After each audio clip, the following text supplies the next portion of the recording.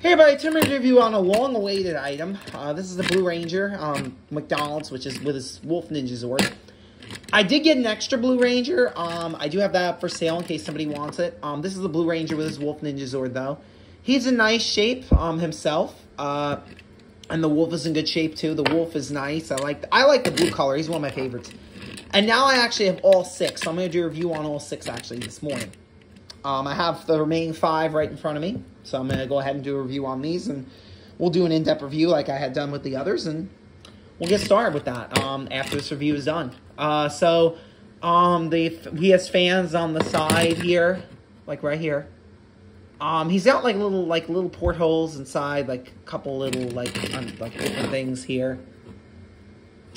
There's a little porthole there. There's less portholes on this side than there is on that side. And I'm not sure why there's so many on this side compared to that side. That's kind of weird.